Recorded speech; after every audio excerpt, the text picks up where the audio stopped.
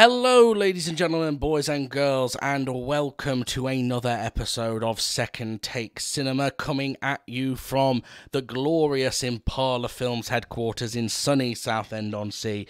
As always, I am your host, Jamie Evans, joined, as always, by my co-host, Rory Jocelyn. Hello, everybody. And today, we're getting in our time machine and we're travelling back, baby, all the way to before colour was invented. We're travelling back to 1953 for a French movie that literally until the moment it started I thought was an American movie. And then... Well, it has Americans in it. Yeah, and then when it started I was like, oh, it's not. It is French. Today, we are talking about The Wages of Fear. So sit back, relax, crank your headphones up, and let's give a second take to The Wages of Fear.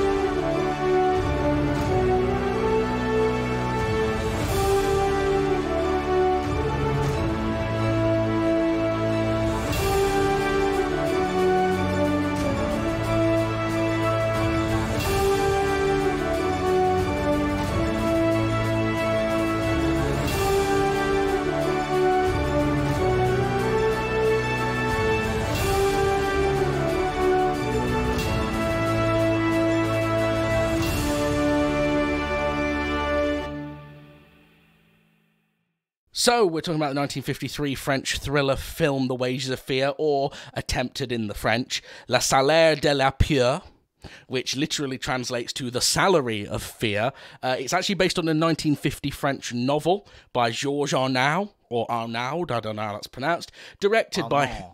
Arnaud. Oh no.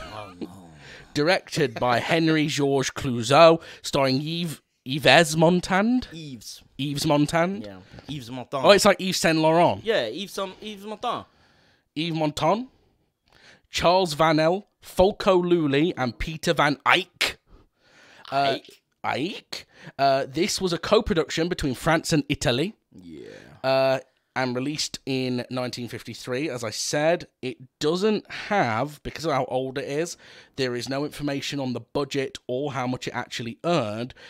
Rather, and this is the only time I've ever seen box office figures given this way, box office, 6,944,306 admissions.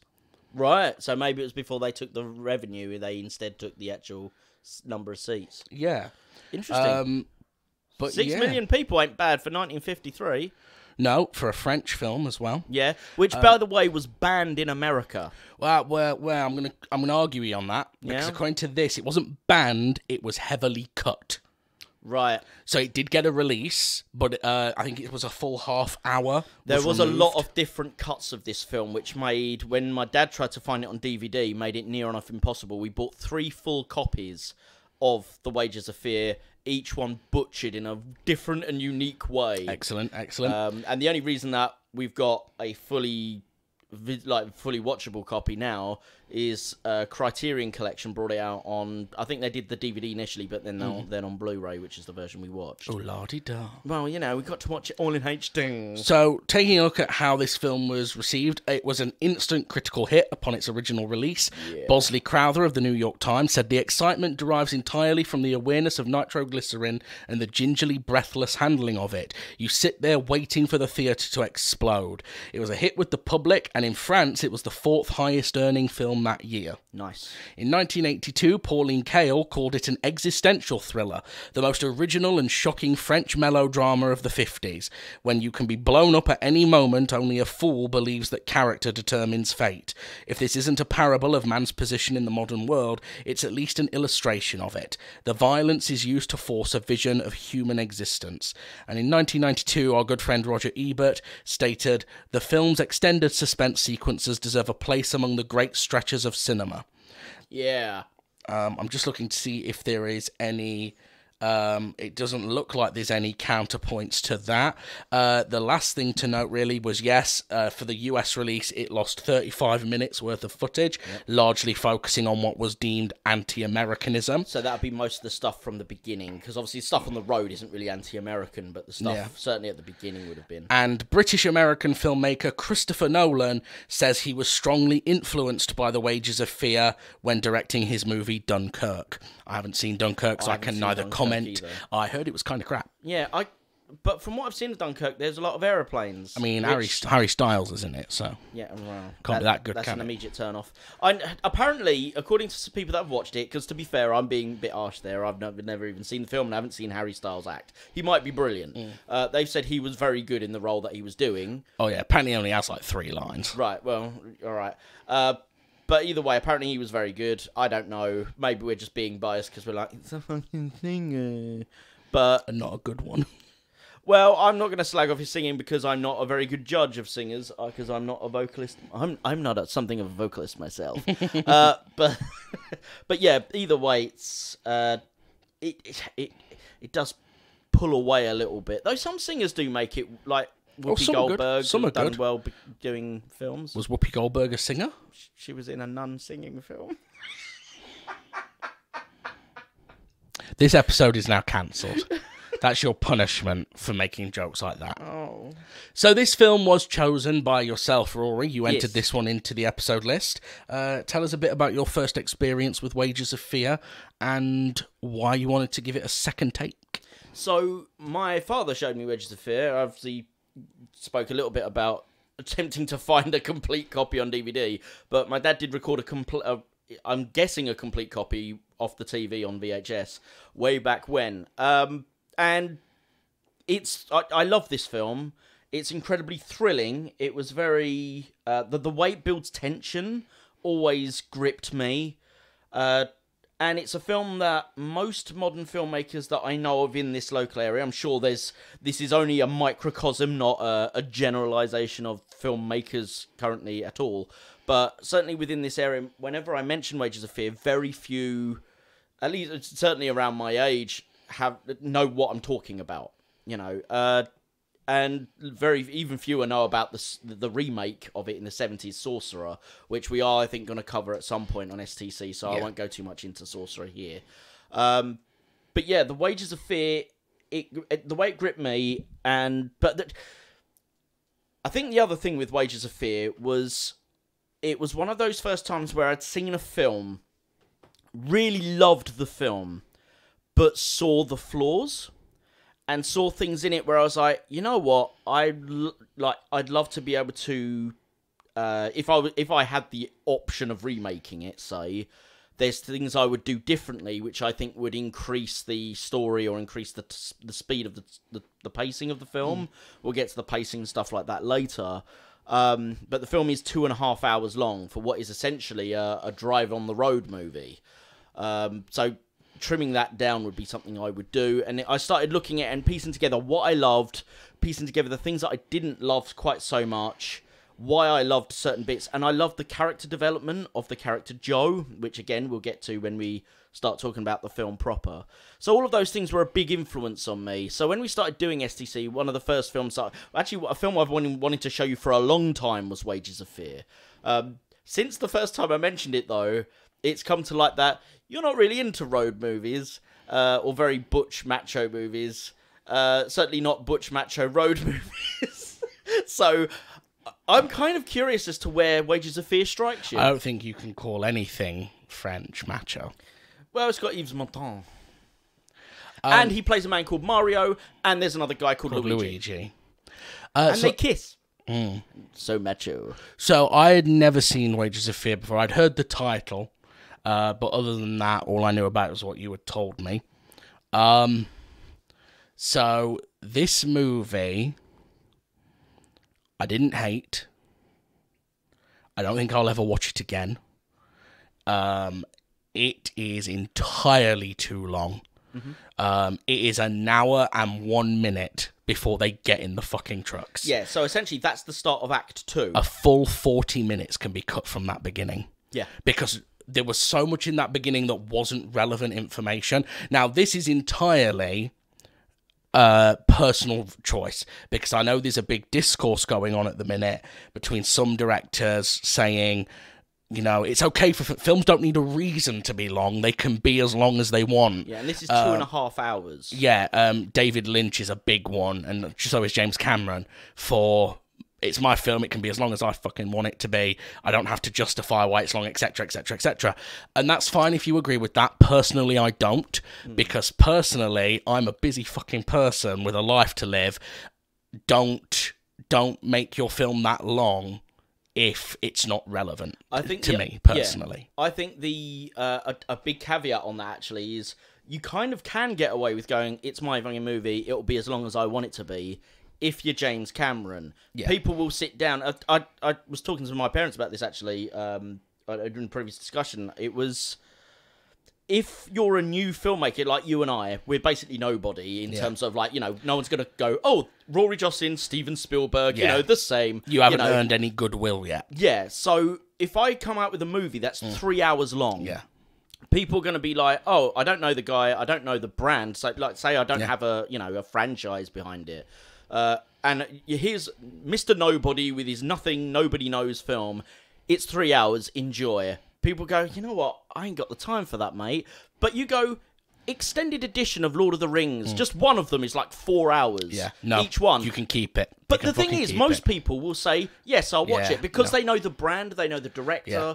So, but that's what I mean. Yeah. People did this with Avatar as well. They will give things a free pass based on the brand name of the director and the franchise if it's known. Speaking of, but as a new director, you cannot get away with that shit. And speaking of brand recognition, things like that, me and Benton had this discussion on my old show, Jamie, Your Film Taste Sucks. Do you remember there was a whole big kerfuffle a couple of years ago where a bunch of fans pressured Warner Brothers into releasing the Snyder cut of Justice League? Yes. It's 4 hours long, right? And as I said, I don't want to watch an hour and a half long. Thing is, I stand by this. I stand by this. My personal opinion. I know some DC fans disagree, and that's fine. Because Benton turned to me and went, but you were fine with Avengers Endgame being, I think that's 3 hours long, maybe 3.5. And I said, yeah, here's the difference. Avengers Endgame is the final film in a 3-phase saga. It's like the 25th film in a 25-film story arc. They have earned the right to be that long. This is the first Justice League film out of what was supposed to be 4, I think Zack Snyder said. Are you telling me they're only going to get longer from here? Yeah, or stay the same length, but then that's 4 by 4. But the reason it was so long when you watch it is because DC didn't want to, because they've tried to leapfrog Marvel, whereas Marvel had done all the solo films to set up the universe. So Avengers 1, I think, is a nice tight 2 hours, I think. Yeah. Because they were trying to rush it all, the Snyder Cut has to be 4 hours long. Yeah. But anyway, and another quick thing about James Cameron. Do you remember we commented on an episode earlier in this show that surprisingly Alita Battle Angel is getting a sequel, mainly because he did Avatar 2 and could do what he wants. Success, yeah. So it turns out there's a caveat to that. The studio have told him he has to direct it. Robert Rodriguez is out. Wow. Yeah. Interesting. Yeah. They will only greenlight. As if Robert Rodriguez doesn't pull in money. Jeez. Not like James Cameron does he? He hasn't got the same. Unfortunately, Rodriguez's newest film bombed, Hypnotic, which actually looks quite good. I actually want to see Hypnotic. It's an action thriller, which I'm not usually into, but it's got like a little twist to it. Nice. So I kind of want to see it. But yeah. Anyway, so back to the Wages of Fear. Yeah. So the timing was an issue for me. The other thing for me, which I didn't hate, because I didn't hate this film, and this might be a problem with overselling, because this is a film you love. Like, you've been going on about this for like 2 years to me now. Well, it's one of the best films for how it builds and releases tension. So this is where I disagree. Okay. Because, don't get me wrong, there are some very good sequences in it. But I was sat there going, oh, I'm about to see an absolute masterclass in suspense and tension, etc., etc. Nothing, and I'm going to be fair here, I'm not going to compare modern films to this. I'm going to compare films from around the time. Okay. this doesn't come close to the suspense of pretty much anything Alfred Hitchcock ever made for me. Okay. Rebecca, which I think is from 45, I think. Psycho is 1960. Strangers on a Train, I think, is the closest to this one. Probably in date. I think that's around 53. Strangers on a Train. I can't remember. I think it's very close, if not actually 53. Yeah, which we are going to cover Strangers on a Train later in this show. I haven't seen that one myself, so I think that's our culture exchange of that year. I think. I think there are some similarities to it, including a villain who is kind of soft-coded to be read as possibly being gay. Or even to not even include Hitchcock, something like the original Night of the Living Dead has got this wonderfully tense sequence in it where they've got a truck to escape the zombies, but there's no gas in it. But there is a petrol pump, and all they've got to do is get the truck to the petrol pump to fill up, but there's zombies everywhere. Right. And that's a really well done sequence where you're like, oh no, are they going to get caught? Whatever. This had really tense sequences in it. Unfortunately for me, the biggest tense moment actually comes, like the bit that sort of made me sit up and be like, ooh, actually comes when they're very first getting in the truck, when the guy is carrying the jerry can and he slips. Stacks it, yeah. I had a moment of like, ooh. Yeah. The rest of it was it wasn't bad tension, but I don't know how to explain it. For some reason, it just wasn't. I think maybe because I wasn't connecting to the characters as well. Yeah, so the characterization, I thought the actors did a good job with the characters they were given. I think the problem was... Shall we get into the film proper then? Because that allows me to explain it. So the first part of this film, which, as I say, Act 1 is an hour and 2 minutes long, which is way too long for an Act 1. There's a lot of really good stuff in Act 1, and it sets up a lot of stuff, but...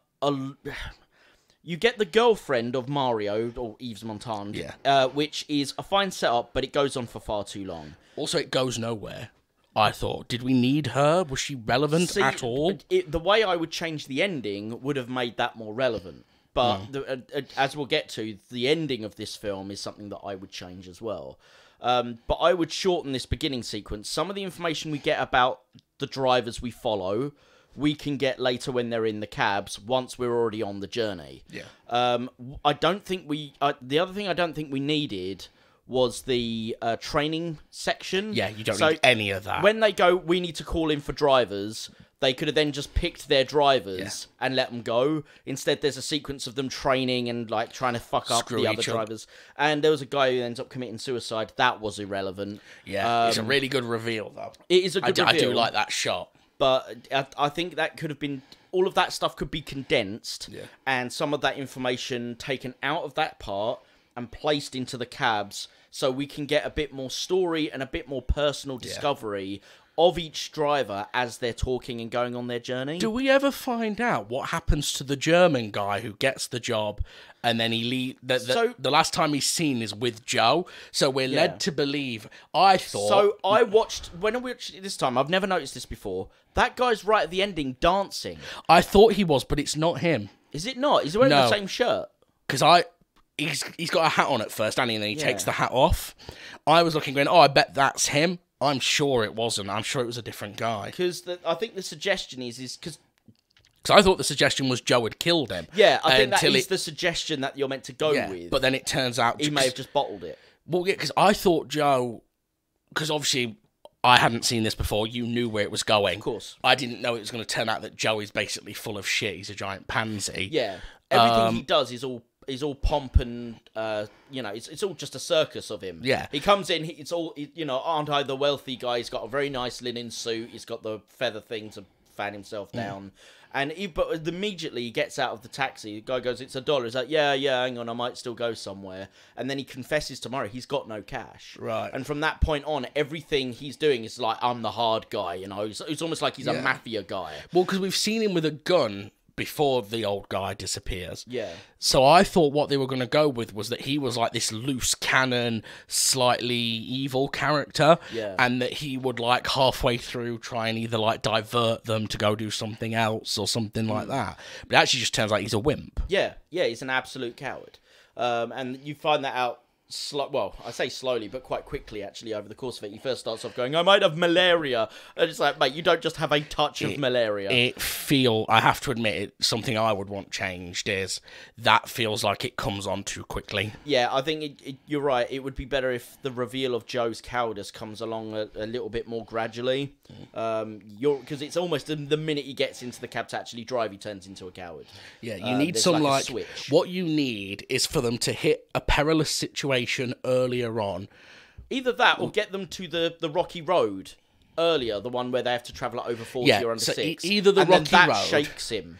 Either the rocky road or the bit with, or move the bit with the bridge earlier. And what you need at first is to subtly have him just be like, he never does anything. He sort of orders everyone else around whilst he stays safe. Yeah. And you think that's because he's an asshole. Yeah, like he's the boss, almost. Yeah, he's assuming a position of power. Which, to be honest, I am kind of making this like Night of the Living Dead now. When they get to the house in Night of the Living Dead, there's a guy called Harry who's like, there's a family hiding in this house, and our two survivors, Ben and Barbara, get there. And he's kind of taking control and ordering everyone around. And you come to realize it's because he's a complete coward. Right. Because he doesn't want to do anything proactive. When they want to go and fill up the truck, he's like, no.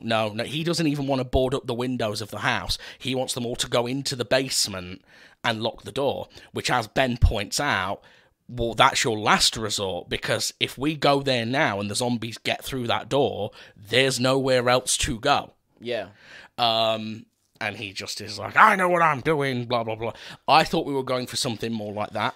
Yeah, it did start off that way, but then he very quickly degenerates into the big coward of the story. So, let's talk about set pieces. So, the opening, the first act, let's talk about the first act a little bit more. We set up... Can we talk about the fact that the actress, I don't know her name, unfortunately, but the actress who plays... The actress who plays the girlfriend to Mario. Yeah.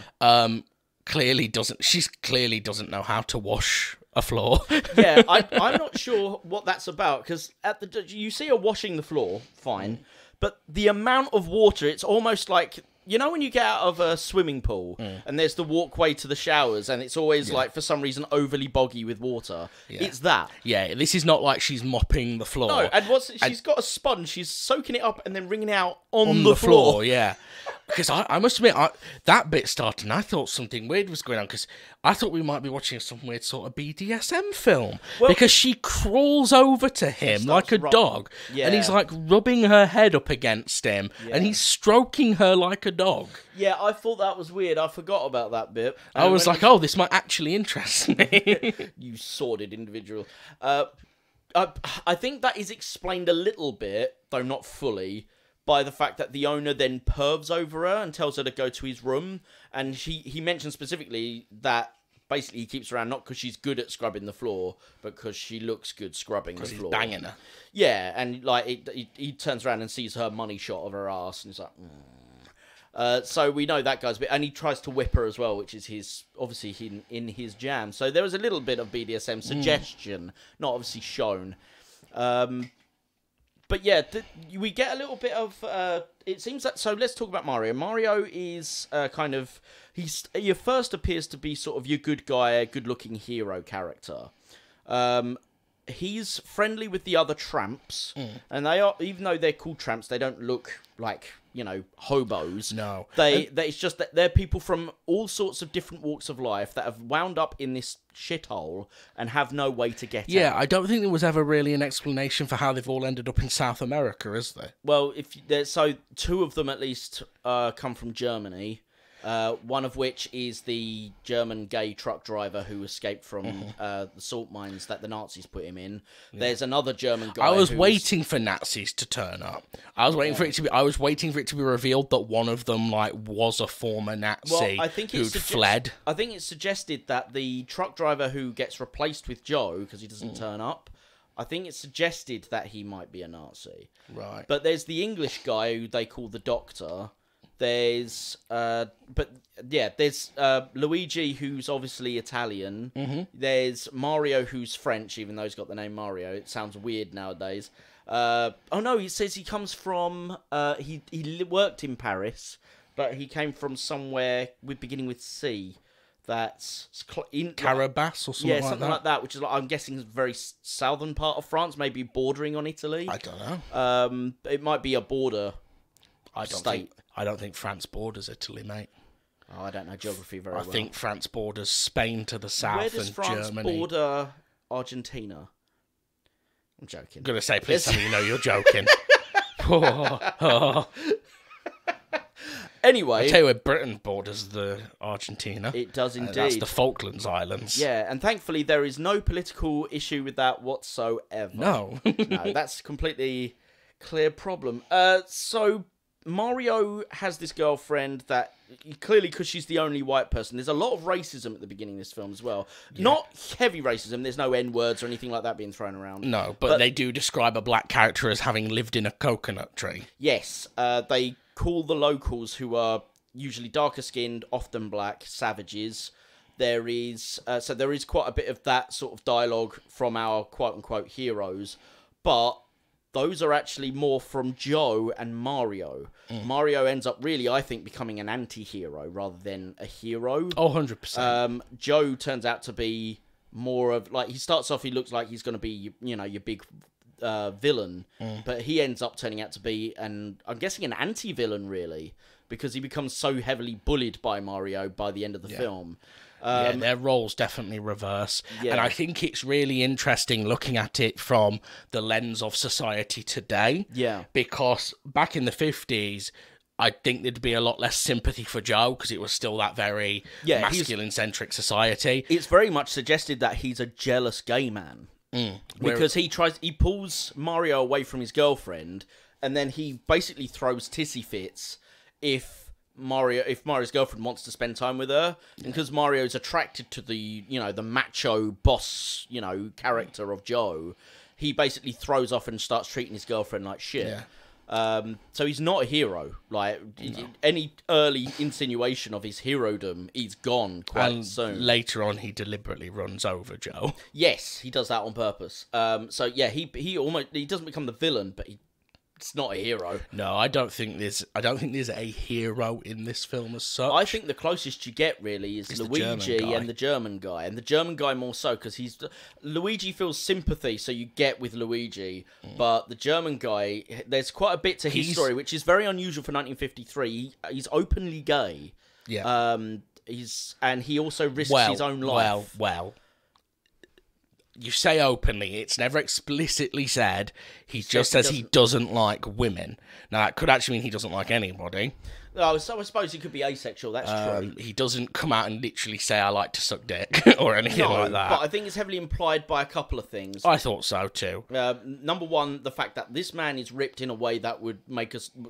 Like, most people who were hot back in the day had a body that was very much of the era and wouldn't necessarily look quote-unquote hot nowadays. They don't have like the Ryan Gosling six-pack abs sort of thing. This guy was quite close to a modern good-looking look in terms of his physique. Also, when he gets later on in the truck, he's shaving. Yeah. And it's like he needs to look good no matter what. Which are things that are stereotypical, to be sure, but they are stereotypes of... And he's always dressed well compared to most of the others. So there's a lot of similarity between how well-dressed someone is and their effeminate, male but effeminate nature. And, this pristine gayness, I suppose. Yeah. Which I'm not going to call out, or I'm just going to state as that's what happens in the film. Because I'm not gay, I'm not going to make any statement on whether or not that's offensive or not. But he is the closest they have to a hero, because he is the one who acts the most selflessly. Yeah.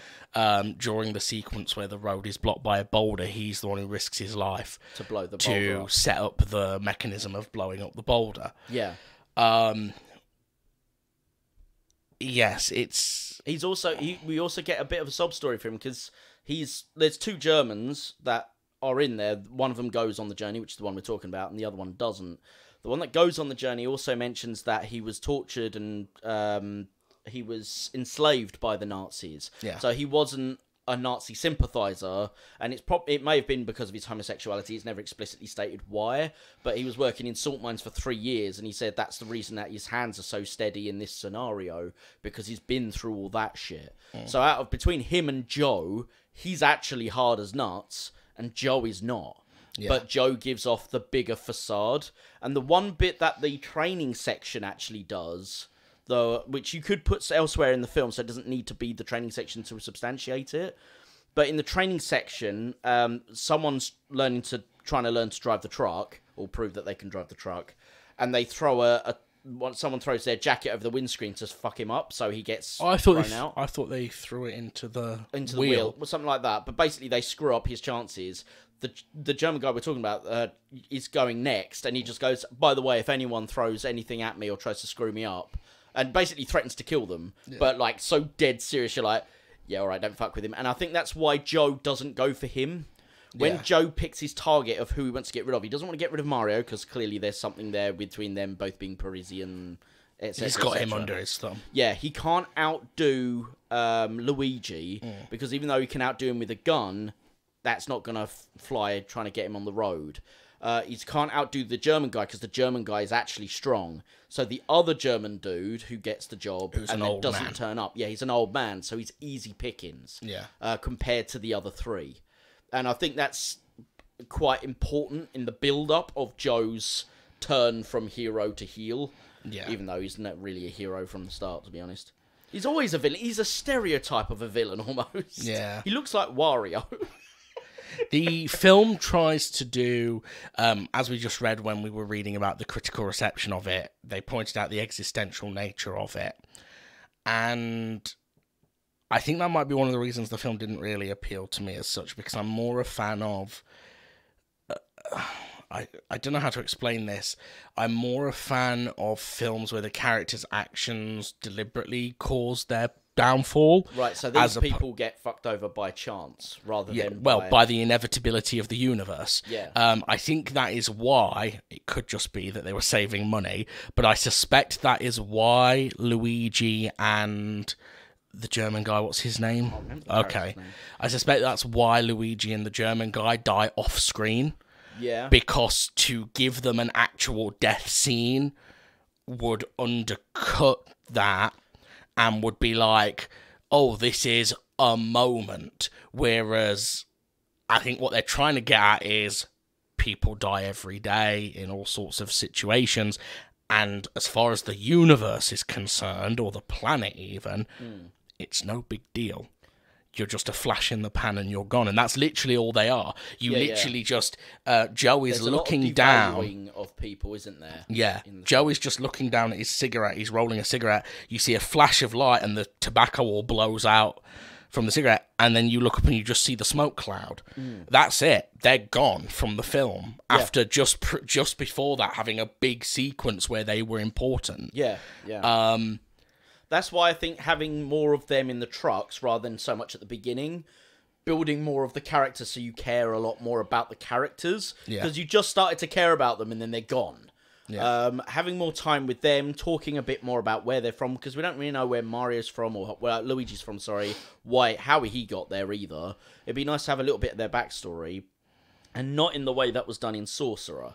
And again, I know we're going to cover Sorcerer separately, but Sorcerer basically, in order to try and fix the problem, and I don't think it helps, is essentially the intro to that is like 20 minutes of a vignette of each of the 4 drivers. Right. And it's like, this is what they were doing before and why they're on the island now. And it's like, tell me it in the truck. Yeah. Don't, like, there's one of them in Sorcerer is a because it's set in the 70s, it's 20 years later. He's a Cuban terrorist. Okay. So he bombs the American embassy, and then to escape, he has to go and fly away, and he ends up having to fly to this goddamn hellhole of a place, and then has to take the truck job.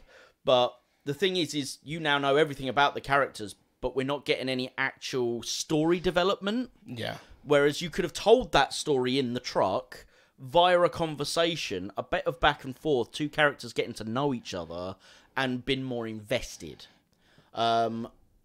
Which is what, and actually, other than the fact that I think it's always a bit of a cop-out to do that, and even much as I've stated before on the show, I love Wild Hogs, even though it does establish each of the characters, I don't like that style of intro. Yeah. Where it's just like, this character, this character, this character, this character, now go. It's one way I've seen that done well with humorous effect, and I realise I'm not making myself seem any better because I'm naming trash films when we're talking about Wages of Fear. There's a film called Feast, and Feast is a horror film all set in one location. It's literally a siege movie. People locked in a bar in the desert, and there's monsters outside. It's that simple. As each character is introduced, they get an info card. Right. And like a graphic that comes up on the screen, and a little vignette that flashes back to them. And what I found hilarious was this low-budget film did that, and it did it really well. And then years later, Suicide Squad copied it, and it's nowhere near as good. No. You know, that's a film that's got a multi-million-dollar budget. Anyway, can't pay for talent. One of the great things that Feast does is it plays with your expectations, because amongst the fact cards, so it'll be like their name, their age, occupation, and then it'll be their life expectancy, as in how far they're going to make it through the film. And there's a really good bit where a hero comes in, and he's literally called, because none of them have normal names. Sure. Like Jamie, Rory. They're all called like old man, biker chick, things like that. Right, okay.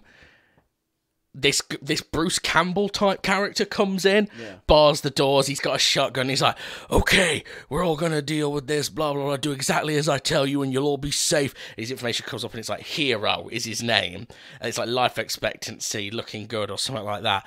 And as soon as the graphic comes down, the monster's arms break through the wall and drag him out and kill him. And then you get Hero 2, and the fact is like... But I think it works better in a comedy than it does, because...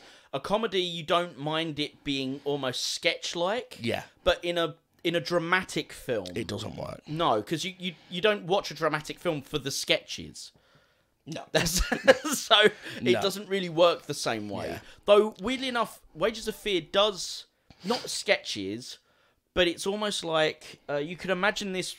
like the driving section, not the beginning and all that stuff, but the driving section, you could almost imagine as a series of relatively long short films by the same director. It very much feels like set piece to set piece. Yeah. And this is what you're saying, like, if you got rid of 90% of that beginning bit and worked it into conversations that they have in their downtime in the trucks, it would make the journey so would better. feel more like a journey. Yeah. As opposed to... We're at this bit now, we're at this bit now, we're at this bit It almost feels like they're running an obstacle course. Okay, first we're at the rocky road. Okay, now we're at the bridge. And there's now not we're much at the downtime between those spaces. There's a little bit, but not much. No.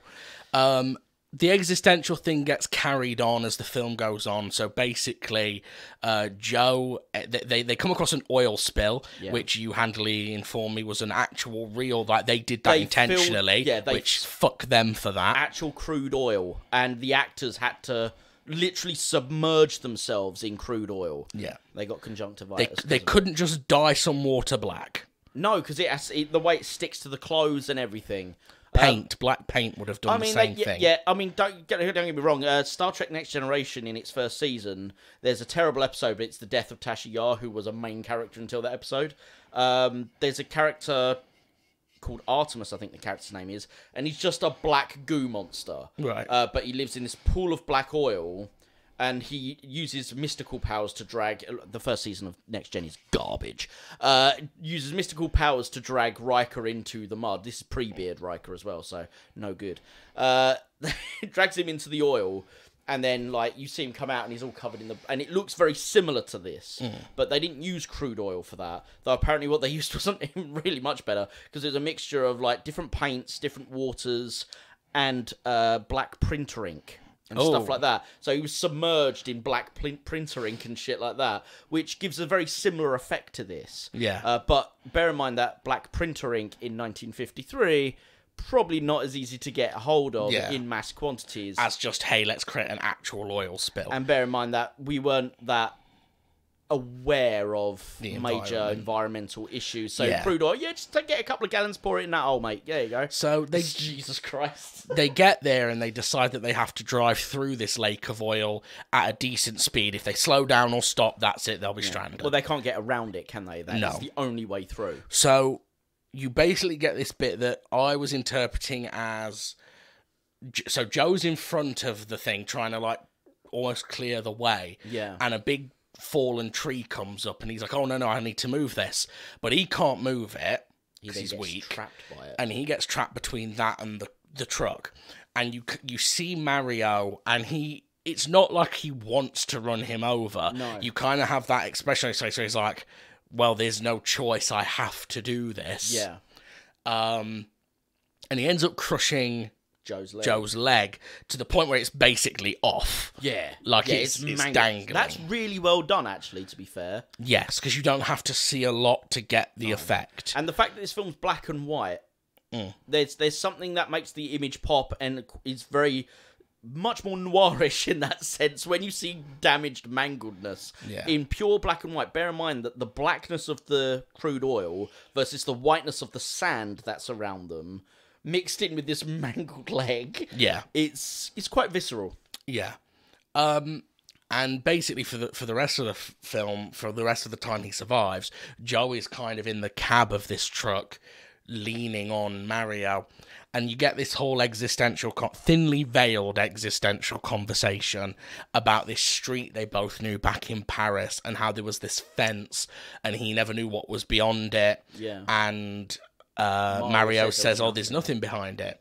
And this is a very thinly veiled euphemism for there's no afterlife. Yeah, which was very interesting for 1953 as well, because atheism wasn't really a big thing in 1953. I think in Europe it was, I think. Not as big. Don't get me wrong, I know that in the UK now we're majority atheist, so we're not majority, but in 1953... Careful, you can't say that to certain people. Fuck them. But I do not care. Look at the stats. But you got to remember, this was France and Italy, certainly Italy in 1953. Italy very much... It includes Mr. Pope himself, and it was just after World War II, really, with not Berlusconi. Mussolini. That was Bunga Bunga Party Berlusconi. Yes. What? Do you not know about Berlusconi? I know Silvio Berlusconi, the corrupt Italian politician. Yeah, but I don't know about Bunga Bunga. He actually called them Bunga Bunga parties, was where he would invite hot, sassy, big-breasted girls round and get loads of politicians to come and have a fun old time. Oh. And he called them Bunga Bunga parties. Okay, I knew he was corrupt. Oh, yeah. Only a little. Because at uni, I had a lecturer who was married to an Italian woman, and we were talking to him about, and they spent all their summers in Italy, and we were talking to him about Berlusconi and why he kept getting elected, and this is his words, not mine, and this is talking back in 2010 to 2013, and he said... the thing you need to understand about Italian politicians is they're all corrupt. Berlusconi's just open about it. And people kind of respect that. Yeah. I suppose he doesn't pretend to be innocent. I think that was what got Trump in as well. Not that we're going to go too much into politics, but people felt, not necessarily that it was true, but people felt that he was a more honest, corrupt politician. Yeah, which was, of course, garbage. But it was... As proven by the fact he's now been indicted for the second time. Yeah. But people felt the same about Boris. Yeah, fuck Boris. Britain, America, there's no one doing it any better than the rest. No, and he's just had to leave Parliament, hasn't he, Boris? Oh, he's not an MP anymore. Yeah, well, good riddance to bad rubbish. Anyway, we're not meant to be political, unless it's about the film, and there is no Boris in this film. No.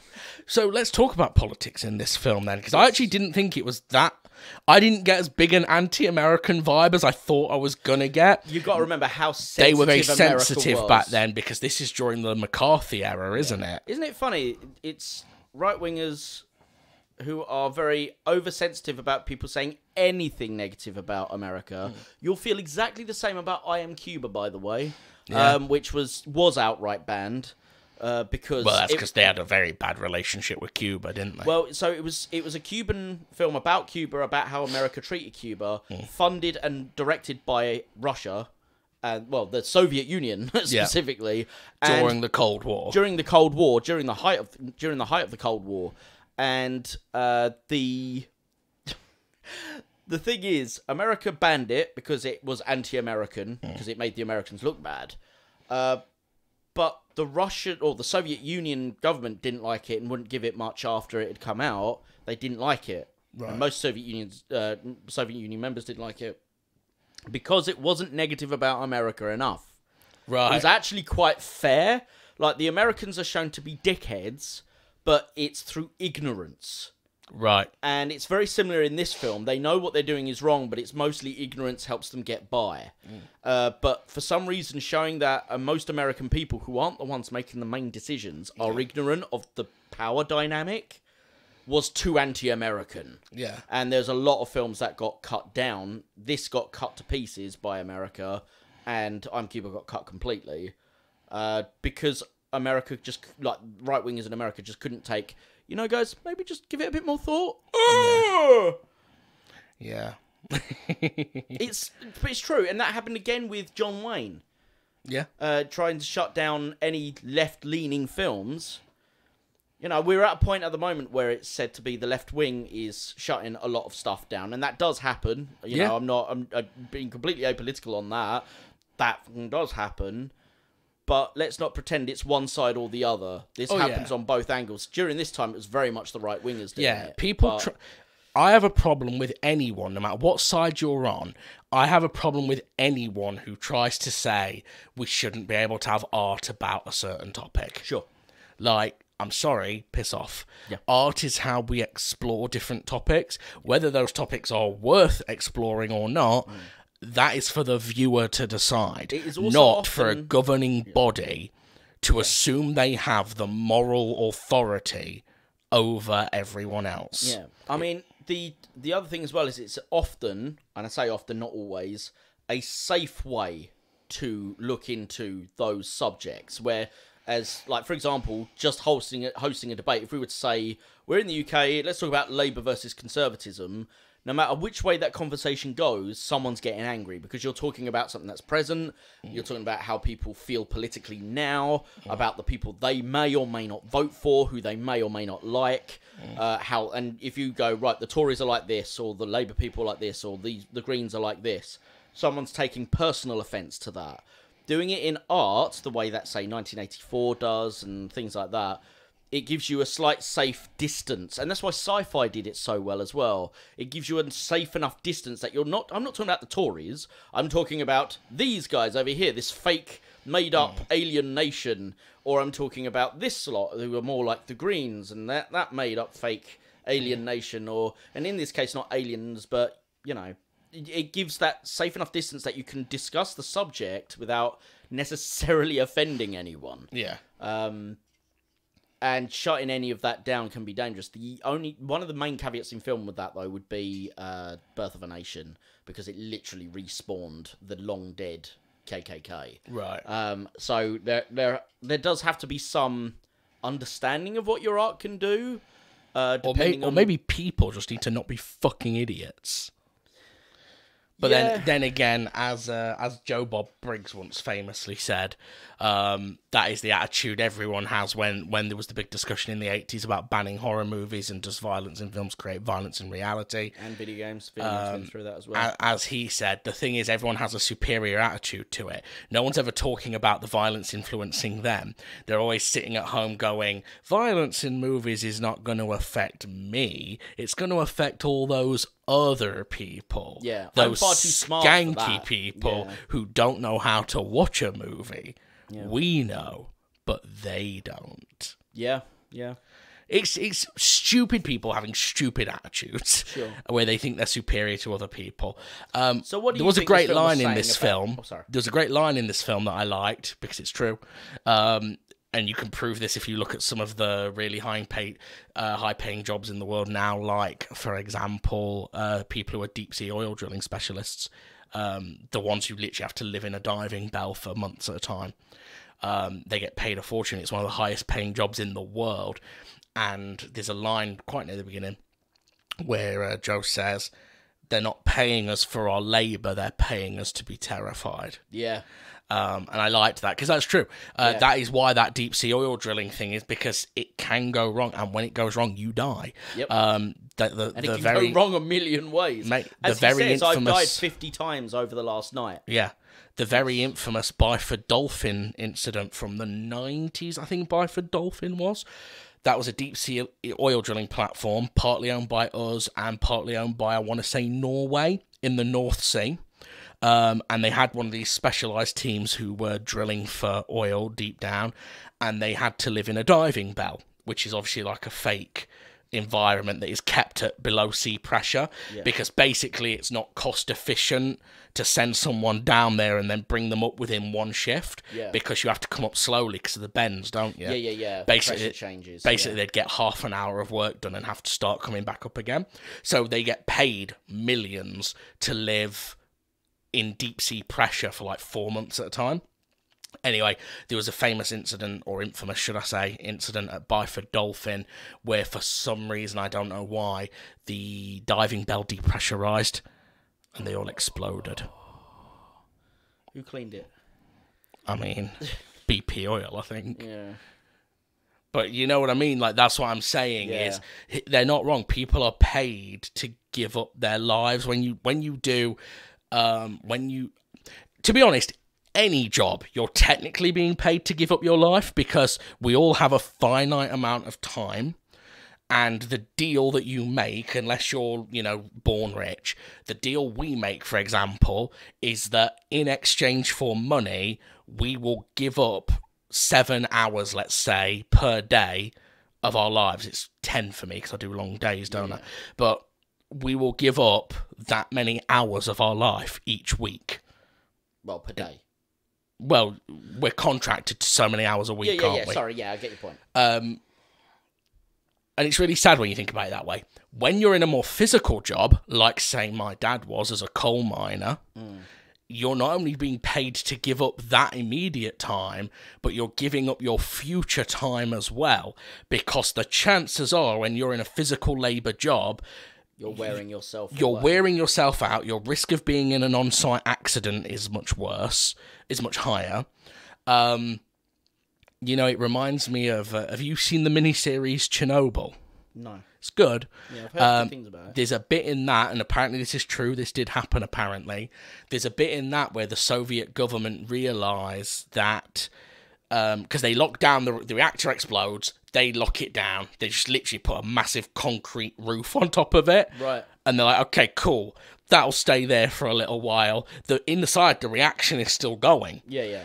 And they're like, okay, what we're going to do. And they realise that the reaction is so hot, the core, that it's actually melting through the floor of the facility. Yeah. And it's going to reach the water table. That actually happened in real life. Yeah, and if it reaches the water table, it will irradiate the water supply and everyone's going to, die. So they get this team of miners, because they come up with a plan, which is they're going to, dig a tunnel to divert the fluid, or something like that. The point is, a tunnel needs digging. Who do you get to dig tunnels? Miners. And they literally turn around to these miners. Horrible way to use these children, isn't it? These weren't children. But they literally turn around to these miners and they're like, basically, we need you to go dig this big hole and you will all die. Yeah, that actually happened. So in the show, I don't know if this did happen in reality, in the show, they all start digging it naked because it's hundreds of degrees down there. Yeah. So they're just like, fuck it, we're dying anyway. So they're all just all these miners with their tallywhackers out, just mining. But yes, you are in the capitalist society that we've created, you are paid to give up time from your life. Yes. Unless you are one of the very fortunate few who sits at the top of the pyramid. Yeah. you are giving up your life Yeah, in absolutely. exchange for cash. So let's talk about the ending of this film. The garbage ending. Yeah, I actually don't like the ending. It's a completely different... His character completely changes. Yeah, and it also doesn't match up with what's said earlier. Yeah. Which is I like him collapsing. That bit was good. Yeah. So all that bit. So Joe dies lying against him. He drives in. All the Americans come running up. They're like, "Oh my god, I can't believe you made it. Where's the other three? They didn't make it." Mm. They see Joe's body in the cab, and they all like take off their hats in honor of him. He tells them that he was brave, even though he wasn't. And then he goes, sees the fire, and he just collapses. And when they come over to see if he's all right, it's just, oh, he's sleeping. Yeah, he needs a fucking kip. Yeah. After 300 miles of that. Yeah. That was all perfect. Yeah. Then it jumps, and it's the middle of the day, obviously next day. He's wearing new clothes, obviously given to him by the Americans. And it's a lot more upbeat. It's like, well, no, that's okay. I'll take the truck. No, okay. Do you want our chauffeur to drive you? Not chauffeur, that's not the word. Escort to drive you back. And he's like, no, I won't feel comfortable unless I'm driving myself, right? Which I'm fine with the line. So the escort gets out, and he's going to drive because he has to drive the truck back. And then the next bit we see is his girlfriend celebrating that he's coming back, dancing with all the locals, and they're having a right old time because they're celebrating that he's survived and that he's on his way back. And then he's also celebrating. So as they're dancing, he's almost dancing with the truck, weaving it from side to side, swerving on like a an very idiot. thin mountain road. Yeah, and then eventually he crashes through the wall. Now, what was interesting is you went, oh, he's when you saw her come back, you're like, oh god, it's going to be that traditional Hollywood ending. He's going to make I forgot that it wasn't a Hollywood film. And then I sat all the Americans, because it's all subtitled, and then all of a sudden it's Americans. So I went, oh, it's a Hollywood film. Yeah. But he doesn't make it. He crashes off the side of the road from driving like an idiot and dies after being, the truck crushes and blows up. And that just comes up with Finn. Now what you could have done there... Yeah. So there's two ways of interpreting that. One is just that he's suddenly super carefree and relieved, and that makes him be stupid, which is clearly the way the film intends it. Yeah, the that other doesn't work way, for me, though. No, it doesn't. It's garbage. It doesn't fit with his character or what he's been through. No. What it could have been, but it is not played this way, so I do not believe that it's this thing, is that he is so traumatized by this existential nightmare he's gone through that he deliberately drives dangerously in the hope he will die. Yeah, it's definitely not played that way. But it isn't played that way. Too much. It's not even that. It's the fact that he seems surprised when he goes over the edge. Yeah. So it completely ruins that read of it, which is a shame because that may have worked a little better. The way I would have done the ending, now obviously this is 60 years of hindsight, but the way I would have done the ending instead is I would have had him get back to his girlfriend, but not do the Hollywood ending of like, oh, and he's back and we're going to live together happily ever after. Earlier on in the film, when the drivers are all there and the American guy tells them what the job is, one of them, who's a Texan guy... turns it down. Yeah, turns it down and goes, screw this, I'm out. And they're like, what? He's like, no, it's $2,000, which seems, the way they're talking about it is like they're millionaires. It's $2,000, what are you talking about? It's like, he's like, no, I saw people do this in Texas when I grew up, and afterwards they'd come back, they'd have... shaking, grey hair. They'd have aged like 30 years in like a week, and they'd be pale, their fingernails would be white, they'd be screwed. That would have been the way I'd have him. They'd give him the cab, and they go, oh, do you want our escort to drive back? No, I wouldn't. Instead of playing his no, I wouldn't trust it if it wasn't me. Be like, no, I can't trust anyone else at that wheel. And he'd drive back fucking 10-2, like a perfect driver, like he's just passed his driving test. And then he makes it back. They're all celebrating, like, oh, he's back, and they're all upbeat. And it's like, yeah, you made it, I can't believe it, hooray for Mario. And he's just...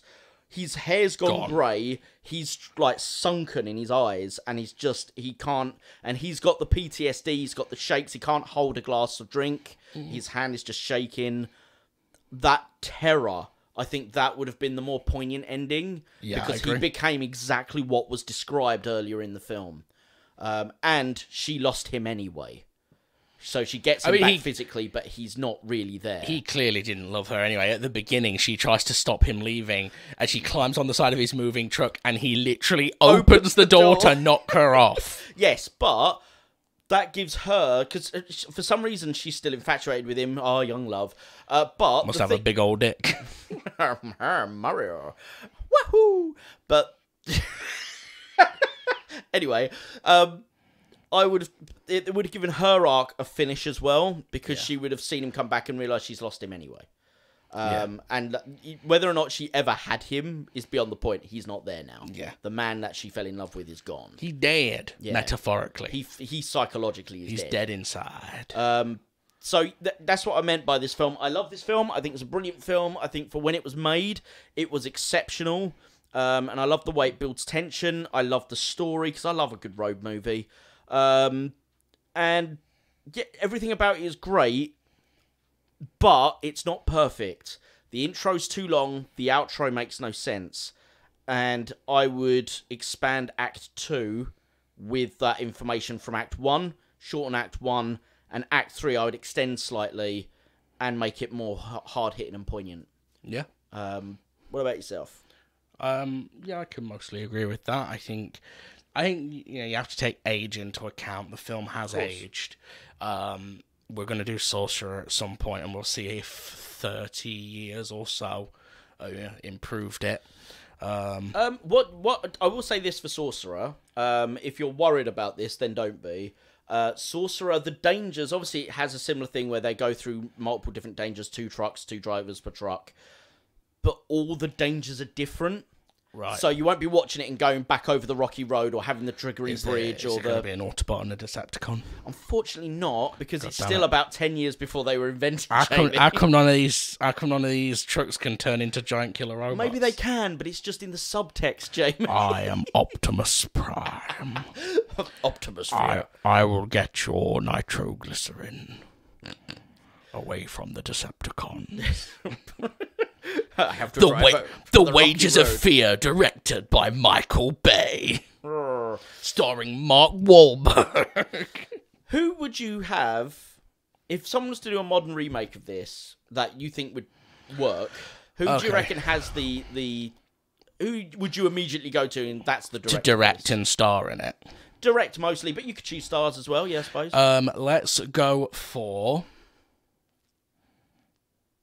Let's go for David Fincher directing it. Oh, that's a good choice. He's very good at suspense. Yeah. You can't have the cast you've got now because of the whole diversity angle, so at least one of them's got to be a woman. Let's get Edward Norton in there, just because I absolutely love Edward Norton as an actor. Who would you have him as? I'd have him as the main guy, Mario. Yeah, I think he'd be a good Mario. Edward Norton's great. Let's be honest, it's got to be the hero character, and so let's turn the German guy into a girl. Okay. Charlize Theron? Charlize Theron would work. She's a great actress. I'm partial to Kate Beckinsale myself. I really like Kate Beckinsale. Choice, yeah. Because you want them all to sort of be in their 40s or 50s, really. Yeah. Kate Beckinsale. Oh, I tell you, who'd be a good Joe. Ben Kingsley. Yeah, yes. I know he's a little old. Yeah, but that's the point of the character, so that actually would work quite well for him. Yeah, Ben Kingsley's your Joe. He's a very good actor, so yeah, he'd smash it. So who would we get for Luigi? Luigi. And don't say the guy from... So he's quite a cheerful, happy type character, isn't he? Chris Pratt would do an all right job, but he's not Italian, and we've given him enough Italian characters. Yeah. Let's...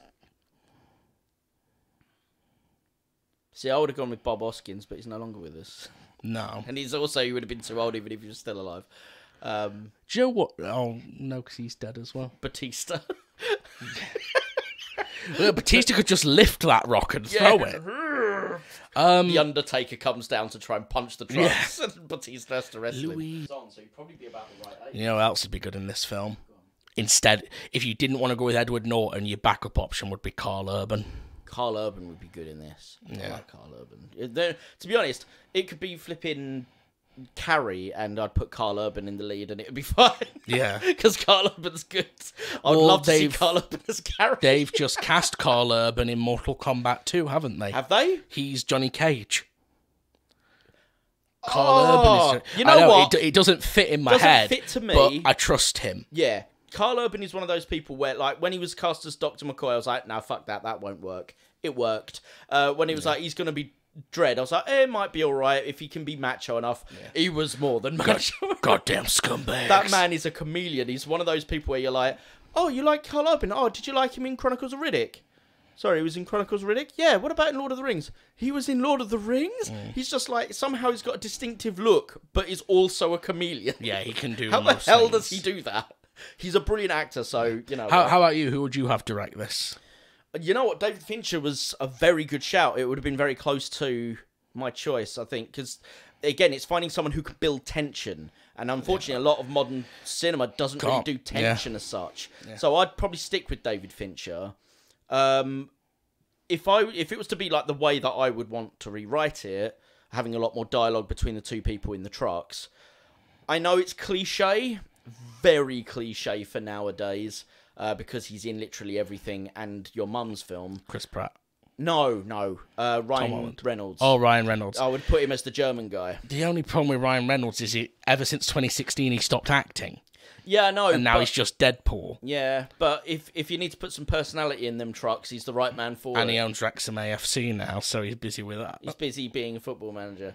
But I watched The Proposal yesterday, and I really enjoyed it again. So yeah, but that's because that's before he stopped acting. Yeah, I know. I want 2009 Ryan Reynolds. I quite like it. It's not a good film, but he's good in it. He's in the Amityville Horror remake from 2005, and he's acting. He's not Deadpool. Yeah, Ryan Reynolds is an amazing actor when he acts. I just wish he would start acting again. He's gotten locked in the Deadpool format, I think, which I understand why, because it's what, basically, he was always big, but Deadpool rose him from, like, big to sort of AAA league. Yeah. And so I can understand why it's a shtick he's doing a lot more of in other films, but I would love to see him do something that's very different. Yeah. You know, like he did, there's a horror film with him in, what's it called? Voices. Yes. I really want to see that. I've never seen it. He's so good in it as well. It's a horror comedy, isn't it? Yeah, but it's mostly horror, weirdly enough. Yeah. But yeah, he plays a psychotic man really well. But yeah, I think we've... Is there anything more you want to say about Wages of Fear? No, I think I've summed it up. How do we get the rights so we can remake it? You have to find out who the right holders are. Give it to me. Which is quite complicated, given that it's had remakes, it's based on a book, etc., etc. Yeah, you'd probably have to option the book rights again, because I bet the option has expired. And then you'd have to, if you wanted to use the name again, you'd probably have to option the name. I have to say, Wages of Fear is a way better name for the movie than Sorcerer. Yeah, Sorcerer's a garbage name. But you could probably... you could probably get away with a concept very similar to this, with a different title, and not get sued. So long as you change the dangers and stuff, you probably would get away with it. Change it from... what they're going to sue? Oh, you put people in trucks on a movie. Yeah, all right. Change it from nitroglycerin to something else that's easily flammable or explodable. Yeah. Unobtainium. Unobtainium. Galignite exists. I didn't just make a thing up. We need something that the human race are after, and it's got to be really rare, and they can't get it anywhere else. Something unobtainable. What would we call that? Do you know what Galignite is? Galignite? Yeah. That's not the one. No, that's not. I was going to say it's not the one there's a really weird metal that is liquid at body temperature. Right. So if you hold it in your hand, it melts and becomes liquid metal. Oh, mercury. No, it's not mercury. It's some other kind of metal. And as you pour it, it solidifies. Wow. And then melts again on your hand. That's so cool. It's like holding a piece of the T-1000. That's awesome. I'd love to know what that is, because I love that sort of thing. I can't remember what it's called. But yeah, Galignite is it's basically a bomb made of jelly, like gelatin. Oh, it's a gelatin bomb. Yeah. And the IRA used to use a lot of them, but it was invented at the same time as dynamite, and it's more stable. Yeah. But because of Acme, everyone thinks of the big dynamite sticks. But it was they usually used Galignite because it was a lot easier to get and safer to use. Yeah. Ladies and gentlemen, thank you so much for joining us today as we take a look at The Wages of Fear. I think we've been quite fair to it. I think we've had quite a good discussion. So that is a wrap on Wages of Fear, and we will see you next time for another second take.